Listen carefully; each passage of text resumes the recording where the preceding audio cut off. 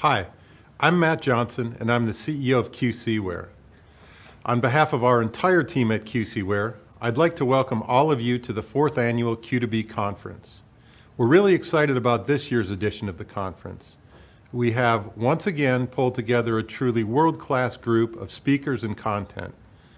So please stock up on extra cups of high-octane coffee or Red Bull now so that you don't miss any of the presentations.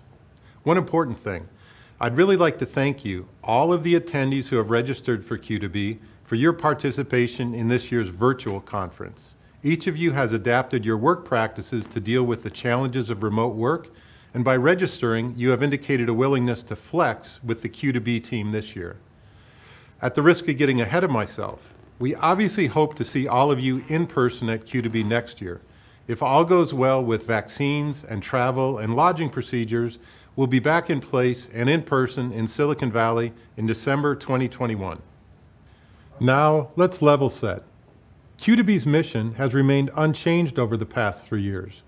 We want to pull together the QC community, the entire technology stack, so that we can address one of the most important questions in this community. Which practical problems can be more efficiently solved using quantum computing resources than by classical computing? To achieve that goal, here are the questions Q2B will help you answer. How do I get my company involved in this application discovery process? How powerful are today's quantum computers and algorithms, and when might we achieve practical advantage?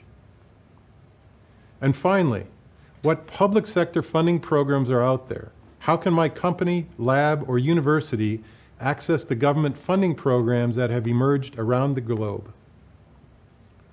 Here's the Q2B team. It covers all of the major stakeholder groups. Despite COVID, we continue to grow the size and quality of our team.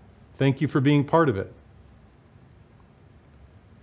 The Germans would say, ohne Schmierung läuft der Motor nicht, which means an engine doesn't run without lubrication. In the case of QC, the thing that has made this innovation engine spring into operation is the immense flow of fresh capital. Corporate R&D funds, government grants and contracts, and VC investment have all contributed. In this and the following slide, I'm going to show you some tangible evidence of this financial watershed. Before I run through those stats, I want to give a big shout out to the source of this information, Doug Fink, who runs the Quantum Computing Report website and service. Anyway, the overall allocation of funds to quantum technologies has exploded over the past 5 years. In 2015, public and private sector multi-year allocations amounted to roughly $1.5 billion.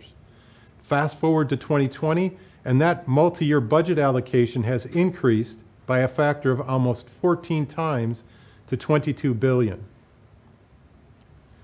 A lot of that capital has found its way into the private sector, and it has fueled the growth of the QC industry. Now, Q2B 17 was a scant 36 months ago, but since then, here's how the QC ecosystem has grown. For hardware development, software development, professional services, and other business models, the number of firms has grown exponentially. At last count, there are a total of 193 quantum computing companies of some substance that are operating around the globe. All of our sponsors are essential to the success of Q2B. They provide the industry perspectives and the financial backing for our program, so I'd like to thank all of them and let you know who they are.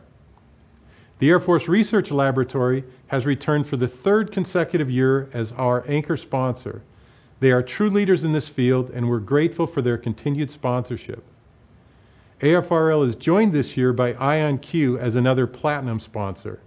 IonQ is one of the leading QC hardware developers, and you'll be hearing a lot from them over the next 3 days. 4 of our diamond sponsors are returning from last year, and they are joined this year by Zapata. Our gold and showcase sponsors represent the entire QC technology stack. We'd also like to thank our exhibitors and the organizations who have allowed us to host networking breaks.